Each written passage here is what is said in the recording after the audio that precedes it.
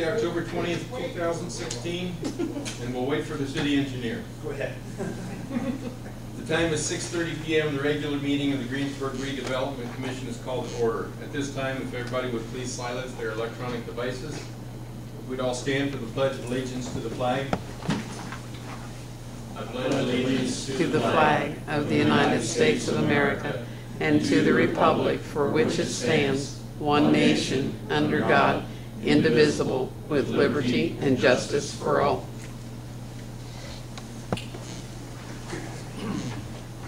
Before we do our roll call, we're short our usual secretary. Can I interest either of you gentlemen? Thank you, Adam. Would you do a roll call then? Dave White. Present. Adam Winslow here. Ken Dorn. I'm here. Vida McKenzie is absent. Shannon McLeod is absent. Thank you. Approval of minutes of the September meeting, excuse me, that's a typo. Are there any corrections to the minutes that were distributed? I would make a motion that we accept as they stand. Thank you, Ken. Second. Thank you, Adam. Those in favor? Motion passes 3-0. Under new business, the first item is update of project status for phase 2. Mr. May, do you have anything to report to us?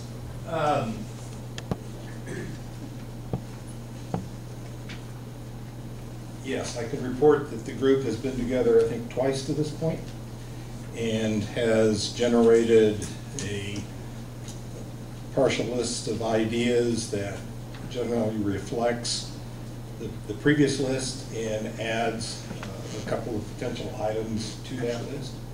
May I interrupt? You're commenting on item 2 about the project list. I was going to comment on that. How about the first item about project status for phase 2? I'm sorry. Phase 2 of Veterans Way. If we could wait just a bit, perhaps. Patrick Wooden, our designer, is here. I'm ready to run. Oh, I'm sorry. Yeah, we'll go ahead with that. Sorry. Okay. I was going to let Patrick kind of do the update this time since he's here. Well, that would be great if Patrick, if you'd come forward, please. Sorry about that.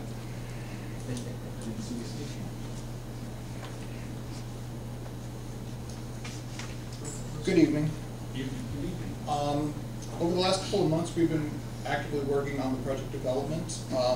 The most pressing matters that we've been working on has been the completion of the draft categorical exclusion document, the environmental investigation report.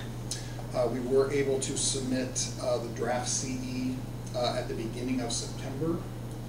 NDOT did have review comments on one of the reports within the CE document, the EJ report, the environmental justice report, which was one of the items within. We have addressed the comments within that EJ report. We have resubmitted that along with a resubmission of the CE document on October 7th. And that document is currently in review by the NDOT Office of Environmental Services staff. We're anticipating getting the comments from the CE document addressed here within October, and we're hopeful to proceed to a release for public involvement in November.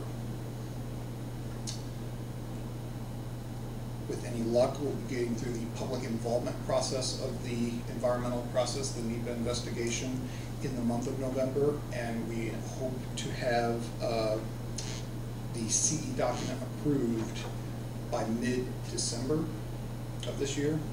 Once we get through the environmental process, then we'll be able to release for the land acquisition process, which will commence with the appraising work after owners proceed for that land acquisition step process. As far as the plan development goes, we have been working on the finalization of the redesign near State Road 3 around the main source and the tractor supply buildings, and we've been working on that realignment design. We have been able to finalize the right-of-way plan development to get with the new alignment around there. We've looked to finalize the right-of-way needs for the project so that we can commence the plat and legal description, the right-of-way engineering portion. Those documents are going to be necessary prior to the completion of APA reports, the appraisal problem analysis reports, which is a necessary step before we get to the actual appraising process is part of the Land Act. The right-of-way engineering and the APAs are part of the PE services portion of the project development. Those are pre-land acquisition steps that are to be done. So that's part of the PE process, not part of the land acquisition process. But all those steps need to be complete at the same time that the environmental process is complete, so that the plat and legal documents are ready to go at the same time the environmental has been complete. Now we have notice to proceed for land acquisition, and we can move forward with the appraising and the buying services on that. The plan development itself, we have completed the geotech investigation. We have a report that was received in September, and we have just completed and submitted to NDOT for review and approval the pavement design, the proposed pavement for the corridor. The submitted pavement design that was requested for NDOT to review is proposed to be a 10-inch asphalt pavement design. So that's what we're hopeful and intending for the design to be. That is under review. NDOT generally does have comments on that, and we'll look to address those comments if and when they come through. It is still possible as a federal aid project that the project could come back and NDOT might request it to be an alternate bid design. That is either an asphalt or a concrete pavement design. And then in that case, the low bid, we would put plans forth for both options, a concrete design and an asphalt design. And then the bidders, contractors, would have the opportunity to bid for one or the other. But as it stands right now, we should not be looking at an alternate bid design. We should be looking at an asphalt only pavement design. With that, we are progressing towards stage 2 plans, again, fully incorporating the redesign of alignment around the main source facility. We're intending to have both the stage 2 plans, which is roughly 60% complete design, and those are going to be the same plans that are going to be used to distribute to utilities that are involved in the project, so that they can begin their relocation designs around the project. Our intent is to have the relocation plans, final plans for utility relocation distributed to those utilities on or about November 7th, next month. The utility relocation plans, the utility companies are given a 120-day period to develop their work plans, their relocation plans. So we would expect about 4 months hence to receive those work plans. Once we receive all the work plans from all the utilities, we'll then assemble those all, make sure everybody's playing in the same sandbox together, and that there are no conflicts with our design or with each other. Also, we intend for the plats and legal descriptions, the right-of-way engineering to be complete on or about November 15th. So that's in line with the time frame that we have for the environmental document being completed 30 days hence. Those are basically the milestones that we've been working at and what we're looking forward to here in the next 30 to 60 days. Do you have any questions regarding the design? Yeah, you have a redesign of the right-of-way between main source, correct? Yes, sir. So off the redesign, the additional cost was about $73,000. We did submit an amendment for approximately $73,000. Okay. It does constitute 3 different components. The first one is we are looking to do a sidewalk extension crossing State Road 3 and working our way down Lincoln Street to the first driveway on the west side of Lincoln Street. As you might be aware, there is sidewalk that is existing along Lincoln Street. However, that sidewalk terminates at that last drive. I believe it's a fast food franchise, Taco Bell. What we are looking to do with the multi-use path that is part of the Veterans Way corridor is we are looking to have a crossing of the signalized intersection at 3 and then extend a sidewalk from east of State Road 3 south down Lincoln Street to connect into that first driveway so that there would be a continuous pedestrian access route from all the way from Veterans Way Phase 1 through and into Lincoln Street. So we are asking for additional survey and some additional design services for that extension. That's the first component. The second component, and honestly the biggest component, is the realignment design of the main source, or the roadway around the main source and tractor supply areas. As you might imagine, it's a fairly tight squeeze to get a roadway facility through those 2 buildings. So there has been a lot of back and forth trying to get with the grade differentials between main source on the one side kind of being on a high ground and tractor supply being on a low ground, trying to split the baby there to manage and get the roadway through there. There's been a lot of trial and error to try to get that design done. When you change an alignment on the roadway, I mean, you're basically going back to square one, and so that's what we kind of had to do there. We've had to really look at everything and kind of cut all new cross sections and look at all kinds of grade proposals and all that. So drainage design has been revised, right-of-way design has been completely revised, all the documentation that we submitted at stage one with 25% complete design to verify level one compliance with all the NDOT criteria. We basically had to go to square one with all that. So that is the bulk of the supplemental design is towards that end of the realignment. The third component is together with the main source alignment, but specific to the tractor supply side of the roadway.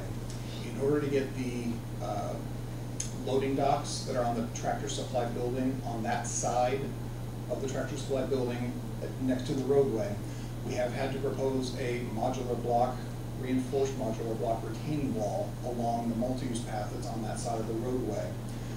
The height of the wall will be about 7 feet from the parking lot up to where the multi-use path is. There's also a foundation, obviously, for the modular block, so in total it's about a 10-foot height, or 10-foot tall, but only about 7-foot exposed retaining wall on that side. For a wall height of that size and that length, it does extend for the good majority of the parking lot adjacent to the tractor supply building. We have had to engage bridge design services within American Structure Point for the design and plan development of a retaining wall as part of that realignment. With that retaining wall design, the tractor supply alleyway behind the building, we will be able to maintain one-way access for semis to go around the building, back up into the loading docks, and then pull forward to exit throughout. So it won't be a two-way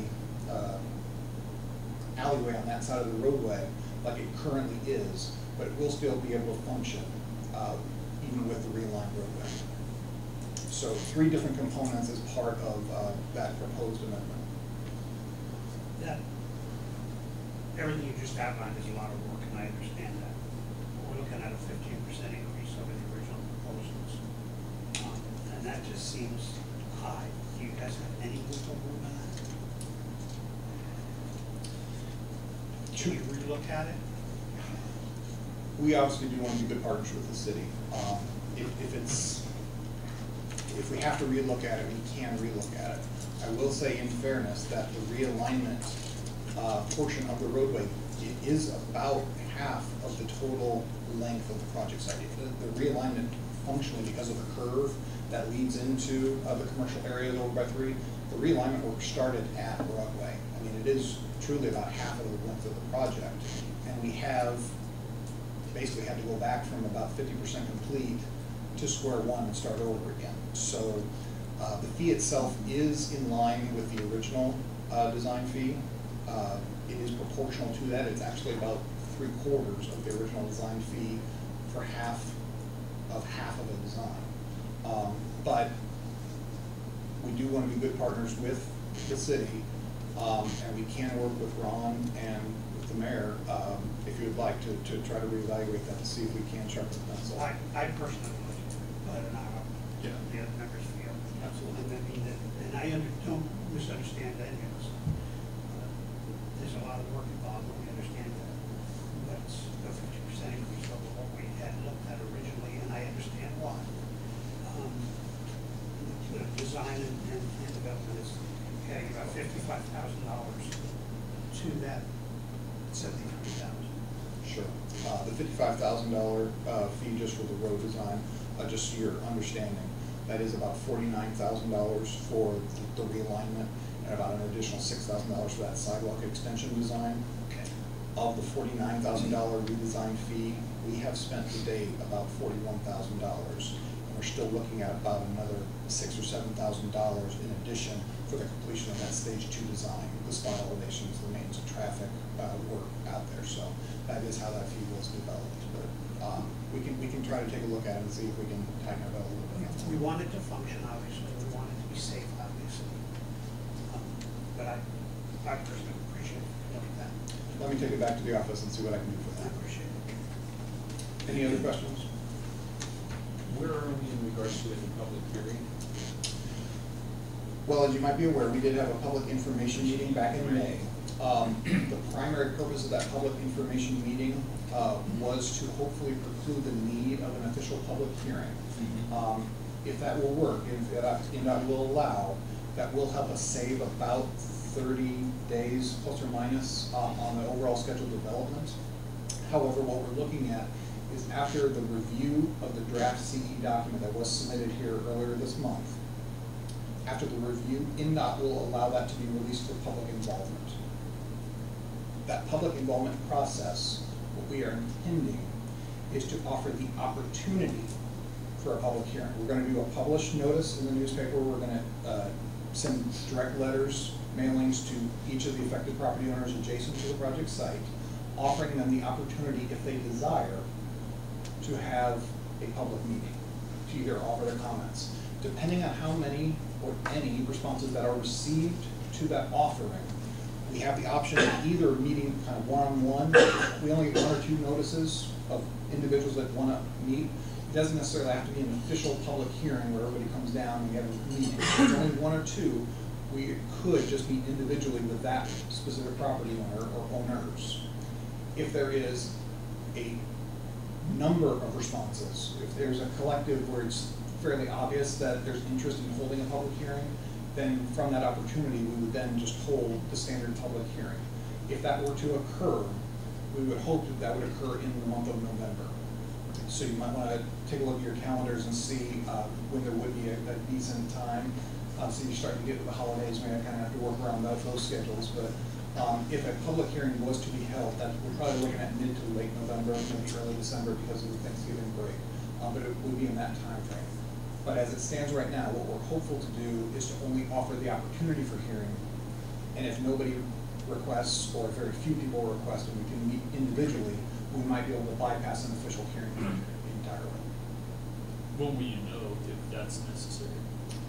We're hopeful to get INDOT comment back this month. As part of that comment, we're trying to stress with INDOT, if they are going to mandate we need to hold a hearing, we want them to be upfront with that. We don't want to go through the whole opportunity. If they just want to go and straight say, let's have a hearing, then whenever we get those comments back, whenever we get released, then immediately we're going to put a notice out there. I want to say we need a 14-day notice. It might be a 21-day notice period, notification prior to that meeting to be held. So once we have that, the meeting should be within a 3 or 4 week period. And then there is a 30-day comment period following that hearing for, as you might be aware, the hearing themselves, verbal comments at the hearing or written comments following the hearing are given equal weight to that. So we do have to offer a time frame after the actual hearing itself to wait for comments to come in a written form.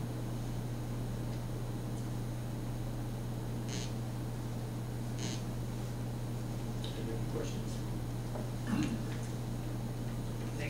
Thank you very much. Thank Don't you. run off yet, Patrick. I just want to take the opportunity to touch on a couple of things that Patrick said. He talked about recommending a bituminous pavement that would be consistent, and I believe the section that you have proposed in NOT is consistent with what was constructed in phase 1. And NDOT does require, on some projects, and we're, I think, just right at or under the threshold, they do require an economic analysis of concrete versus bituminous pavement.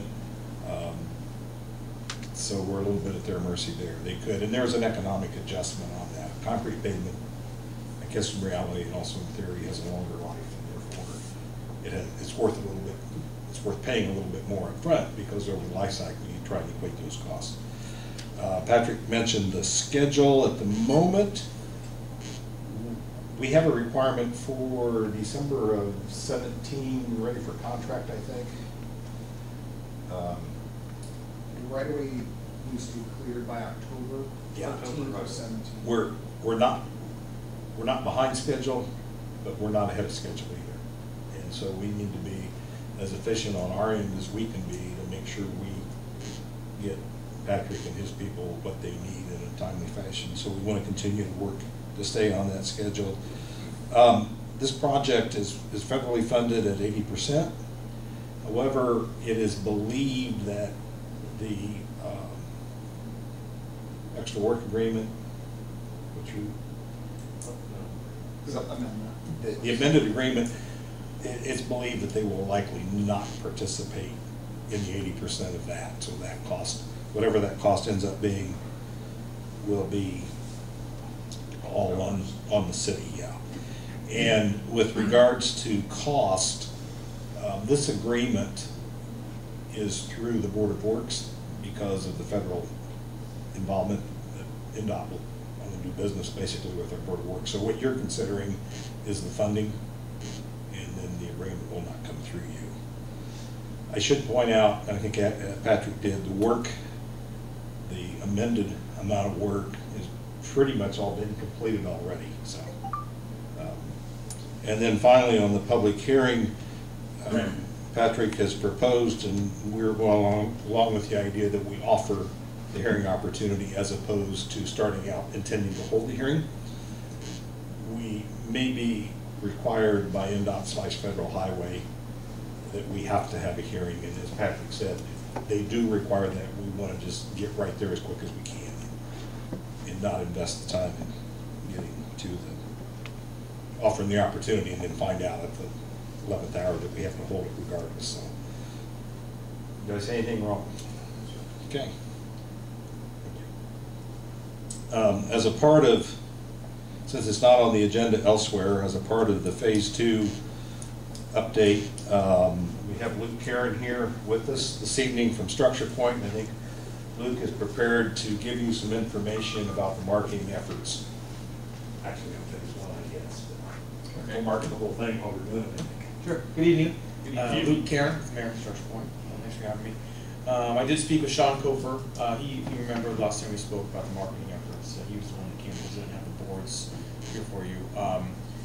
So we have talked, as we talk with developers and the partners that we work with on other projects, we're continually marketing this site as well. And I believe Mark is talking with Thompson Thrift, as a developer who does a number of different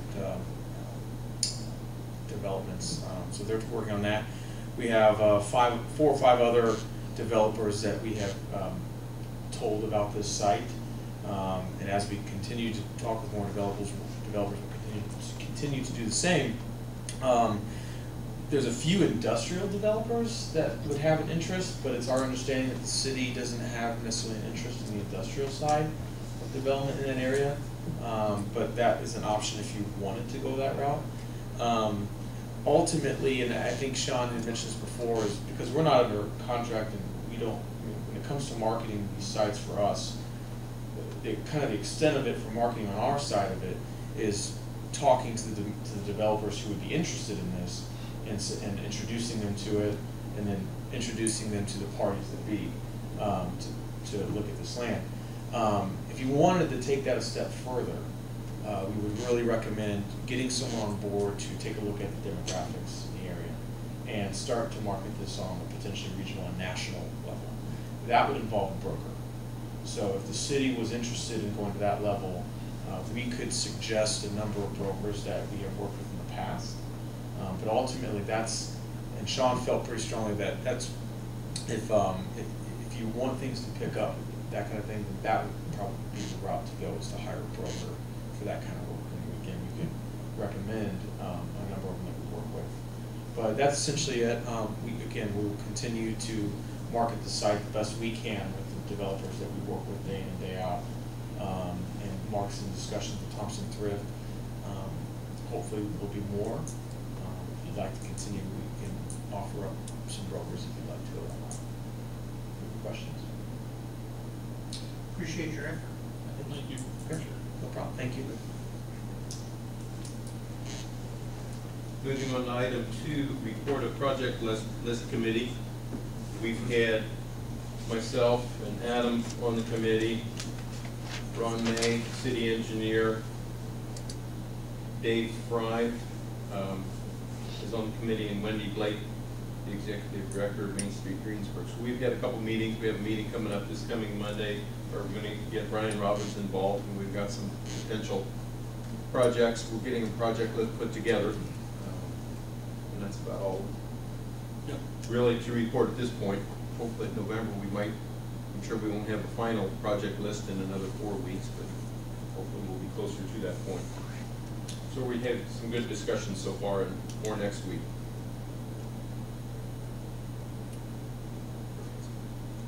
Next item, approval of claims, Phase 2 project claims. We have a claim from American Structure Point, $90,818.82. And we have our financial report that we have over $400,000 in the fund, so that should not create any hardship. Entertain a motion to pay that. I would make a motion to go ahead and pay structure. Thank you, Ken.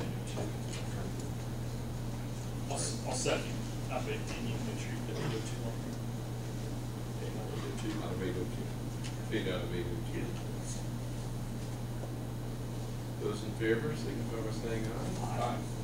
Those opposed, motion carries 3-0. I think we have a regular claims.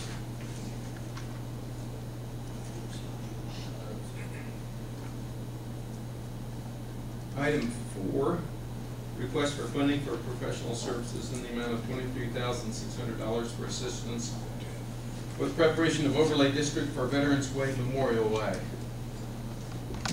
Mr. May, do you have something to They do. information to give us? I'm pretty confident this body spoke of this topic before. It's also been discussed at the Plan Commission, and the Plan Commission made a recommendation to City Council favorable to getting some help with the overlay district idea. And in their meeting this month, the council approved the funding of the project, but they asked that it come back to you for your consideration as to whether or not you could and would fund the project. The project will move ahead regardless. It's probably not a good way to sell why you should pay for it, but they're asking, because this is directly related to the development, that you could find the funds to take care of this. Chris and I have had a discussion about the appropriateness of that, and I will let him speak to that part. Legal standpoint, it'd be my opinion that I review the statutes and other legal documents on it in cases, and it's an expense that's for public improvement in that area, so I think it is qualified or covered by statute. That from a legal standpoint, you could pay it. It's not an operating expense or maintenance expense after the project's completed, so there's a basis to pay it as an expense for the public improvement.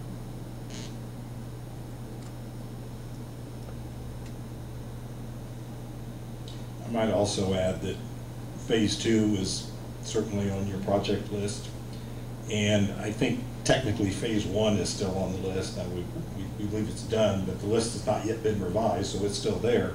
It seems to me that what we're talking about here relates to both of those projects very directly.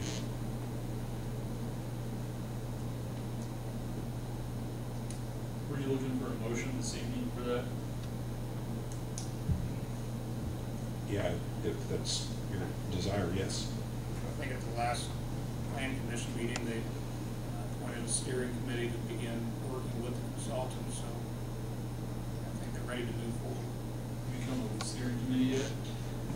The Plan Commission discussed whether they would want to do this themselves or utilize the steering committee, and for, I don't know if convenience is the right word, but if the Plan Commission does it, then every time that group gets together is a public meeting and requires advertising, and we'll slow the process down.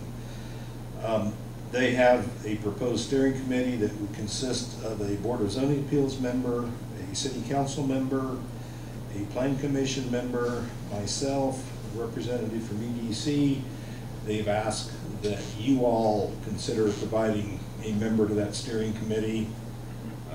We have a public member, and the school corporation wants to have a member, and then Board of Works, we're asking for them to have representation on that steering committee. So a part of what I'm asking of you this evening, aside from the funding, is if you all would care to designate one or more members to participate in the steering committee.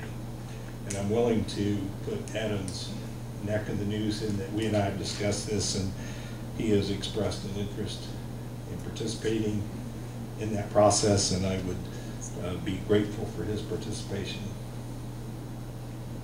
Yeah, it's true.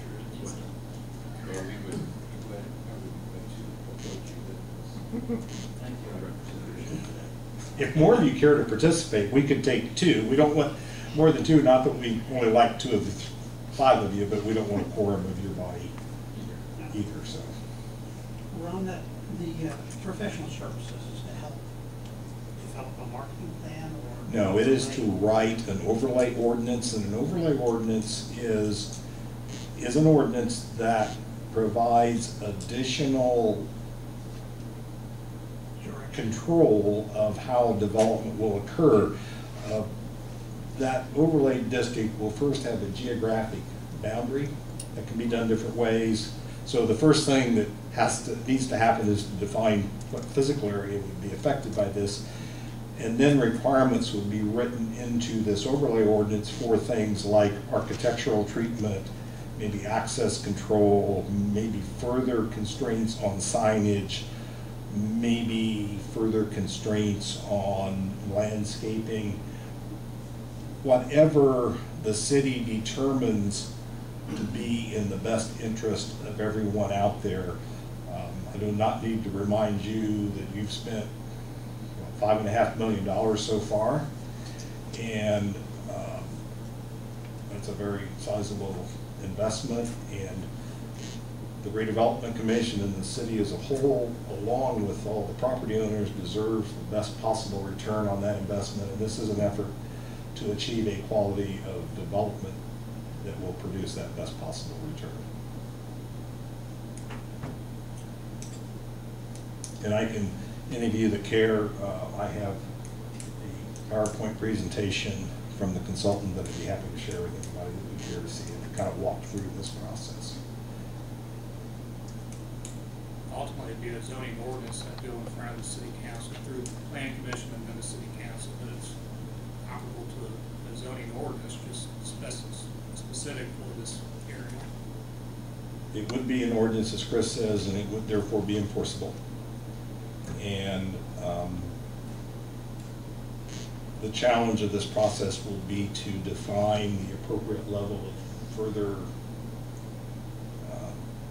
requirement on the development. We want enough to get a good quality product. We don't want so much that we scare everybody away from us.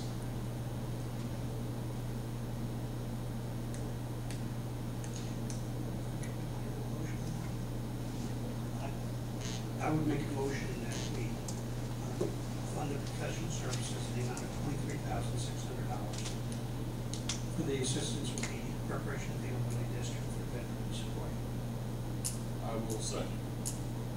Thank you. We have a motion made and seconded. Any other questions or discussion? If not, those in favor of the motion, signify by saying aye. Aye. Those opposed, motion carries 3-0. And I don't think you necessarily need action on the steering committee. It is truly a steering committee. It has no real authority to do anything other than to offer some guidance. There will be public involvement through this process. So, we're certainly not, I don't think, going to hide anything from you also. Okay. Mark, the paper you gave us initially was that informational more than anything, right? Informational. It's just an update as to where we're at as far as reimbursement. Okay. I did receive a claim Saturday, because it's not processed. They were due Friday for the treasurer's office. There's one outstanding bill. This is through expenses incurred on August the 31st. And I do have the one through September, and you will see it next month. Okay. Yes, thank you, Ron. Oh, Yes, you may. I need to share with you, we talked before about implementation of our Title VI of the Civil Rights Act of 1964 requirements. The City Council in their last meeting did approve our implementation plan by resolution. We are working now on organizing some training for kind of everyone with the city. Certainly anyone that represents the city that comes in contact with the public needs to have this training. One of the steps that we have already implemented, we have, among other things, a duty to gather data about the constituents that we all come in contact with as we serve the city. Laying on the back table next to the door is an anonymous questionnaire. It is designed to collect data anonymously about ethnicity, gender, age, household income, those kinds of things that are to be considered. So part of our duty is to report the makeup of our community and the people that we do business with. So in each of our meetings going forward, I ask that the presider remind the public, invite them to participate in that. It is intended to be anonymous, and I believe that we're going to have a box that we can insert those in once they're completed. There is no personal identification on this form. The more data we have, the better it is. We will probably, once we get a year into this, take a rolling year as we go forward and keep track of the more recent participants. And we do want all the involvement we can have, and I don't really know how to do this, but what we don't want is the same person filling out a form every time they come in, and all of a sudden it skews our data set just tremendously. So, but I do ask that the presider of each meeting make the public aware that those forms are there and ask for participation in completing those. Ron, would you want to put that form on the city website? Yeah, we will. Actually, we're going to publish the entire Title VI implementation plan. So we can do that, and I think also we will distribute those to the utility office, the clerk's office, the front desk, our office. We will put it out there for people to fill out. We will have people that are very anxious to do that, and we'll have a number of people that will be very reluctant to do that. And so we just need to continue to try and solicit as best we can. One of the things we have to do at the end of the year and each year is develop an accomplishment and goals report. And one of the things that we are accomplishing this year is getting our plan in place and starting to gather this data and starting to do some training. So this is something that's going to be here forever. It's a federal requirement, and a good one. It's good that we treat everyone as equitably as we can. All right, thank you. Our next meeting is in 4 weeks on November 17th at 6:30. That's the week before Thanksgiving, so we'll put out joint meetings with us, all of us. If there's nothing else, we'll adjourn our meeting. Thank you all.